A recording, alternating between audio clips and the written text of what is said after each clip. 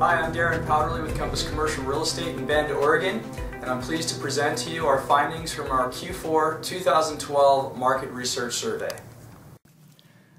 Let's start with the office market. Compass Commercial surveyed 205 office buildings totaling nearly 2.5 million square feet.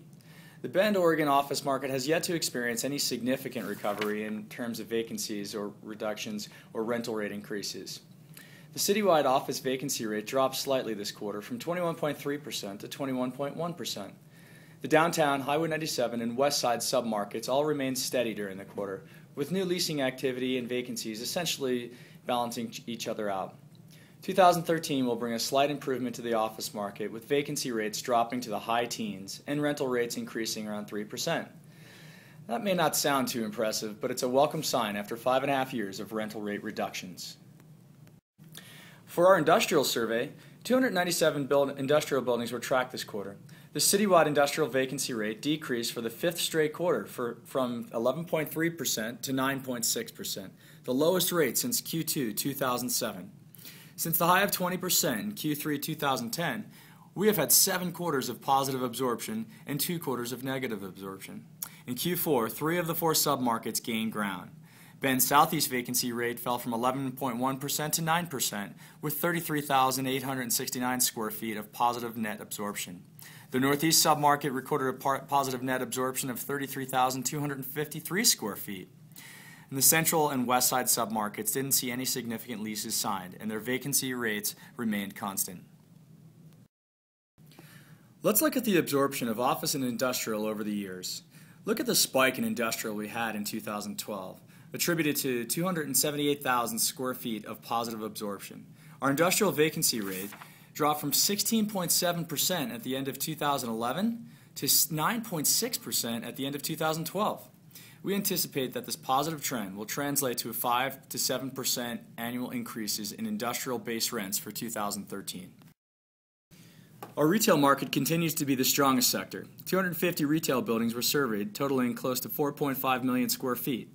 In Q4, the citywide vacancy rate dropped to 8.8% compared with 8.4% in Q3. 5 of the 7 retail market areas surveyed experienced positive absorption over the quarter. 1 lost ground and 1 remained the same. Interesting to note, in the early summer of 2012, there were 10 restaurants in the downtown core that were either vacant, for lease, or for sale. Today, there are only 4 restaurants available thanks to a flurry of restaurant market activity. The Brick House is relocating to the Fire Hall, the Blacksmith sold, the Drake Diner backfilled El Jimador, Sweet Saigon backfilled Amalia's, a new tapas and cocktail lounge backfilled Beau's Resto Bar, and the Bluebird Cafe and Coffee is opening at Franklin Crossing. One thing for sure, there'll be plenty of new restaurants open this summer to satisfy your taste buds. Let's look at a few noteworthy transactions from the year 2012.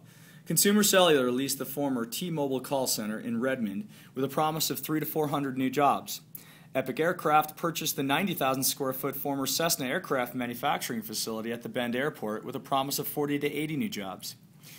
The Bainey Corporation sold the BMC Sleep Center building on Williamson Way to an investor for $2.1 million, which translated to a 7% cap rate.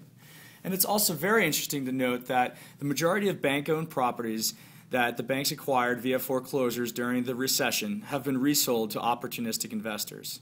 Therefore, we expect the lack of available investment property inventory will put upward pressure on pricing.